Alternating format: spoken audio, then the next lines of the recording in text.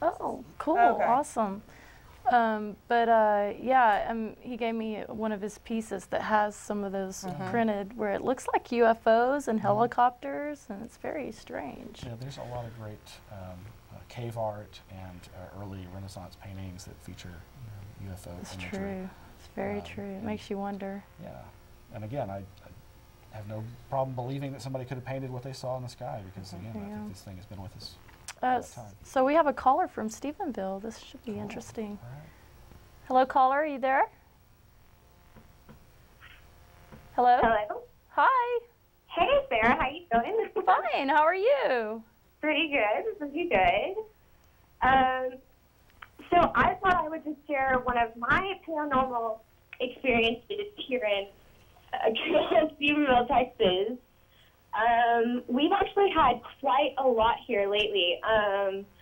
About January, mid-January, me and my best friend, we were walking outside. It was nighttime, and we saw this weird light in the sky.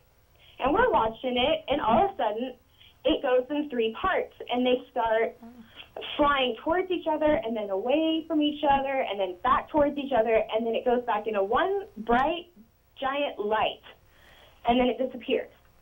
And right about this, me and my best friend, we're freaking out, and my brother called right about the time I was going to call my dad to come out and be like, hey, we just saw something, and my brother called, and he's like, did you guys see that, and we're all freaking out, like, yeah, we just saw it, and it was really interesting, because it was in the sky for no more than a minute, and then it was gone.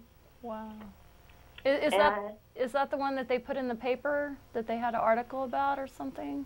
No, the one that they put in the article was, there was a football game going on. I think this was, when was that? It was a couple days after that, and there was a football game going, and all of a sudden everyone looks up and sees these giant, bright lights, same as I saw, and they went back and forth, and then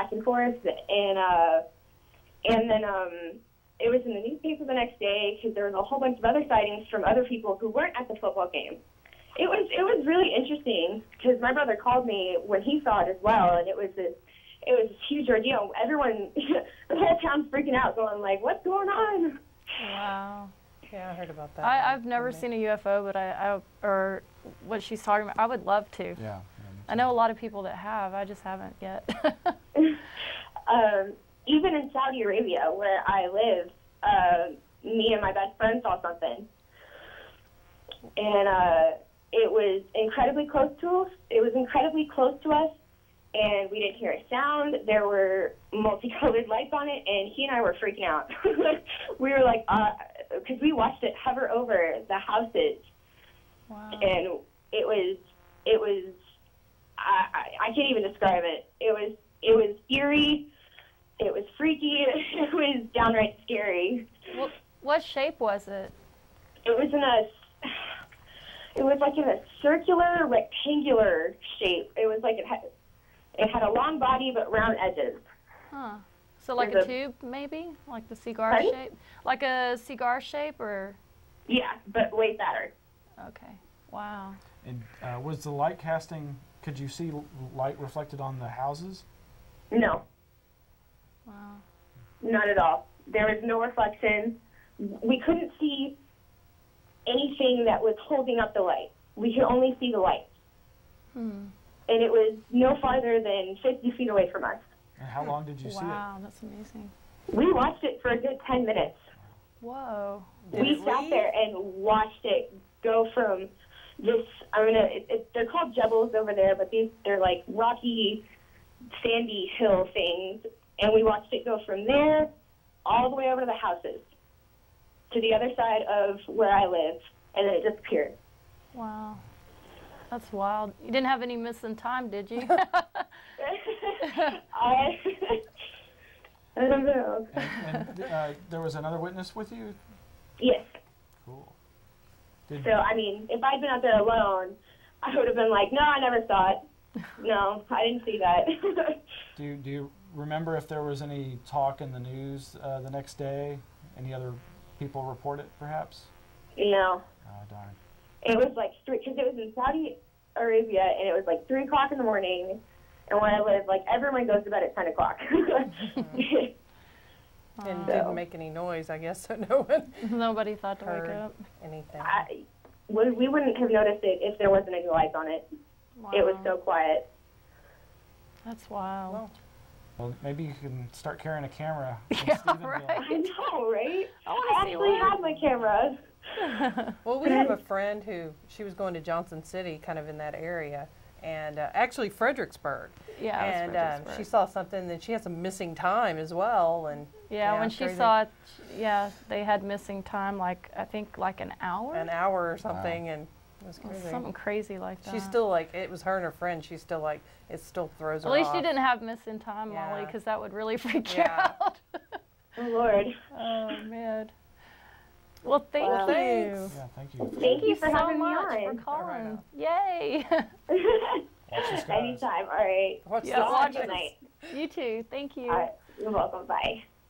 That was cool. That's interesting. Yeah, See, I would it love to sounds really see something spectacular. like that, but I think I would definitely have to Think a change little bit underwear. scary. Yeah. Well, I know Moses, that he used to call here. Moses Yeah. calls If us you're sometimes. watching. Yeah. we like you, Moses. Anyway, he was talking about driving along the road, and he like had something come over his car. It was him and his friend, and kind of followed him for a while. And if I And then remember veered correctly, off. they just left. Yeah. Yeah. But they saw, was UFO it left. triangle shape? Yeah, was and like it a had lights. It was really Amazing. interesting, like his story about it. Yeah, I wish I'd have a sighting like that. Yeah. Mine are a little, then all identifiable, at least eventually. Eventually. Maybe you should take a trip towards Fredericksburg or Stephenville. You know, 51. there you Oh, go. yeah. Yeah. So what do you think about like crop circles and things like that? What's your take on all that? I find the crop circles again are another thing that got me very excited when I started researching it. It's another example where I think there's a lot of prosaic explanation, but there does seem to be a core phenomena that seems to be anomalous.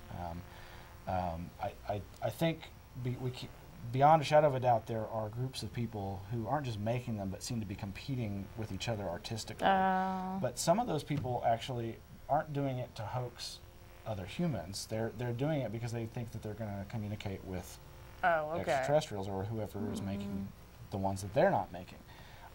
So I think there's a lot of different things going on there, but there's a guy named Dr. Stephen, I think Dr. Levengood's his last name, and he was trying to do some good science-based research where he was getting samples from inside the circles and from outside the circles as a control and testing them, and he was the guy who found that it appeared that these had been subjected to high heat and probably microwave energy that was causing the nodes in the stalks to expand and burst in some cases, but usually instead of bursting, just causing them to bend over.